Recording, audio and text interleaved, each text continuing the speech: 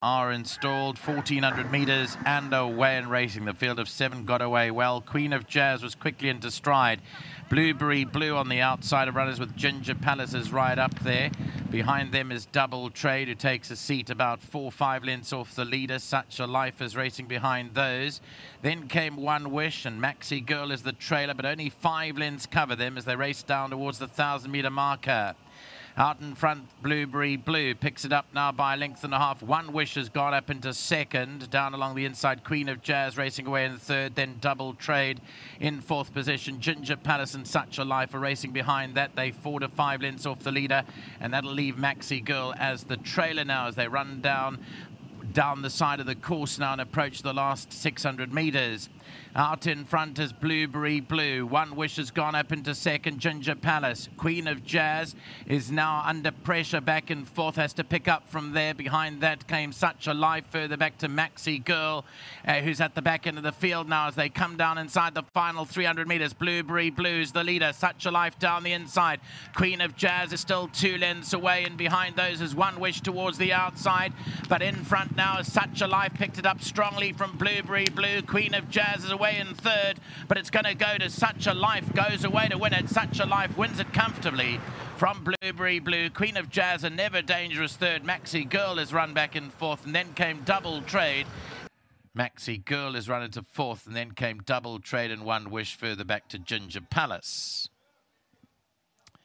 So, 2-year-old filly by Global View. She's out of the Gimme the Green Light mare. Stop Thinking of Me. Well done to the Sharon Kotson stable. They were in good form here on Friday, and they followed that up with a good win in the first race. Suchalife continues to roll in race number 1 and gets the beating of Blueberry Blue with a favourite, a disappointing third. She was under pressure from quite a long way from home.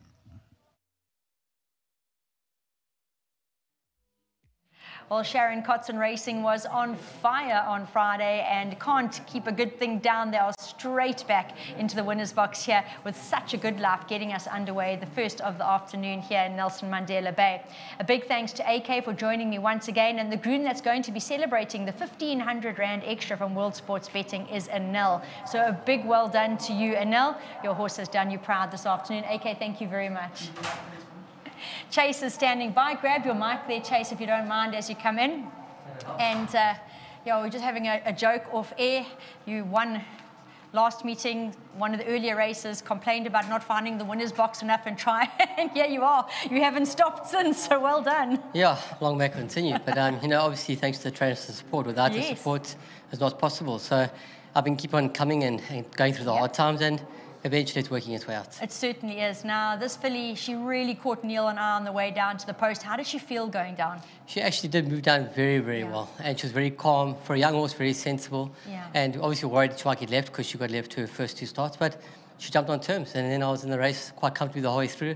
And when I asked her, she gave a beautiful kick. Yeah, I must admit, if you're looking through her form and you see the finishing time she's been posting, once you knew you jumped on terms and were that much closer, you must have really felt optimistic. 100%. And also, I could ride with a little bit of confidence straight, knowing that she was going to quicken, and she did. So that's all accolades to the yacht, to Sharon Kotson and the whole team. Thank you very much. And well delivered. Congratulations to you. And to my sponsors. Well done. Brilliant. Well done, Chase. Thank you.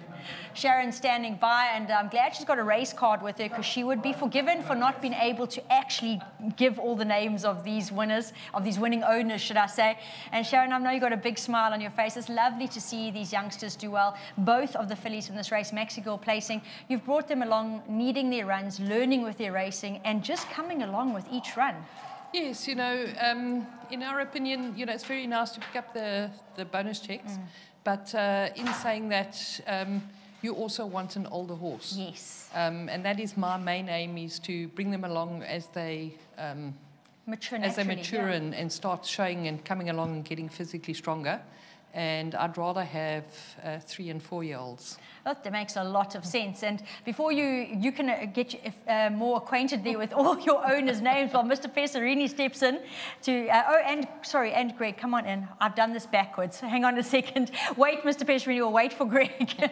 I forgot that Greg is actually, I haven't read through all the owners, to be honest. So we'll wait for Greg for that. But would you like to thank everybody then? Yes. You know, I'd like to say a big congrats to Trevor Dodgen. It's the first time I got his colours on a horse and got them across the line. Oh, fantastic. So well done to Trevor, Rajan, Alan, Vanod, Davinia Jatu, and of course to the Ben Buerter family, who also bred this filly. Fantastic. So they are the part owner and breeders of her, which is also a special feat in its own. It is. And yes, I'd just like to say a big thanks to Chase as well. You know, he rode a very confident race, which was very nice as well, because he got her out the pens where she's been losing it in the last 2 starts.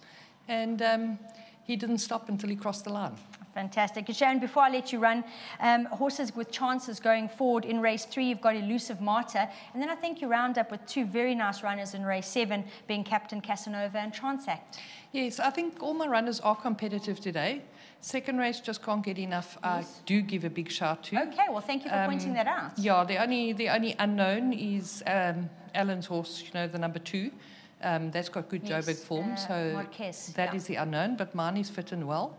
In race 3, Elusive Matter just has to reproduce her last run, and I think that she can be in the money. And then between Captain Casanova and Transact, there's not much between the 2 of them. No. Transact ran a cracker last time, and Captain Casanova course and distance suited. So, you know, I think I am competitive, so hopefully the money is where my mouth is. Well, very good start to the day and well done. Thanks very much, and I'd like to say a big thanks to my sponsor, World Sports Betting. Of course. And with that, Greg gets to come in. I must admit, I'm going to say at least I had the excuse of the owners actually running to the second line. I missed your name, sorry. No problem, thanks very much.